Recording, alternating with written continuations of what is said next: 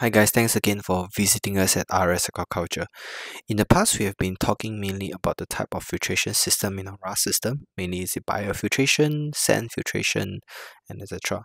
But one of the most overlooked item by a lot of RAS operators is actually the pumping system, which is equally important and is able to distribute flow throughout your system.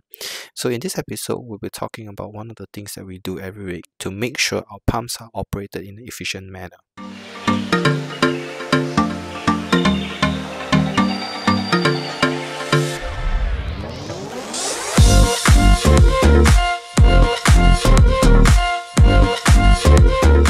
So for many RAS operators that utilize some sort of pumps or centrifugal pumps to pump water through their sand filters or biofilters, these pumps do have a strainer basket in the inlet point to filter out any solids that might cause damage to your impeller or even the sand filter.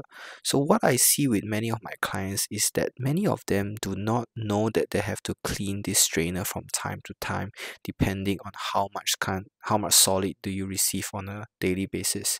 So as you can see, most of our solids that are being trapped in the strainer baskets are things like fish bones, which tends to be leftover feed or waste from the crab farming system. So it is important for you to clean out the strainer on a weekly basis to remove out any solids that get trapped there, so that you have a high and efficient pumping system that could pump through fluid through the sand filter without much pressure loss. So this is a point that is oftenly neglected by a lot of RAS operators, and what tends to happen is that the pump will not be able to perform at its optimum rate due to the excessive solid that has been accumulated in the strainer basket.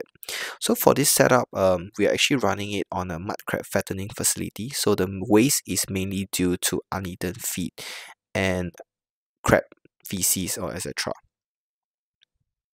So for our other setup, which is actually a crab holding and quarantine system, we utilize a different kind of pump. This is a specialized inverter pump. So we'll just share a bit more about what the kind of waste that are being trapped in this strainer basket. So before we take out the strainer, we will just turn off the outlet valve to make sure that we have no water flowing back from the other system. And as you can see, all centrifugal pump has this lid on top where you can easily open it up, and it's sealed by an O-ring. Make sure when you put it back, the O-ring seal is over there. And let's just take a look at the type of straight waste that is in this strainer basket that is used for our holding system. So as you can see, as in our holding system, we do not provide feed, but there are a lot of strings from the tide crab which tend to get sucked in, and there are also shrimps that have been sucked in through the holding system. So we're just taking out the shrimps and just putting back into the tank. So as you can see that shrimps and even strings might get caught up in the strainer basket. So this is after cleaning, and we'll just make sure that it's assembled back properly. Need to make sure that the hole aligns with the inlet, and then you seal it off again to make sure that you have a good seal, and when you run it, you do not have leaks that are leaking out from the lid. And make sure that your guys make sure that there is a installed O-ring before you install the lid, and make sure that it's all tightened. So this step is really important to make sure that your pumps are working at an optimal flow, so they are able to deliver enough pressure and flow through the sand filter.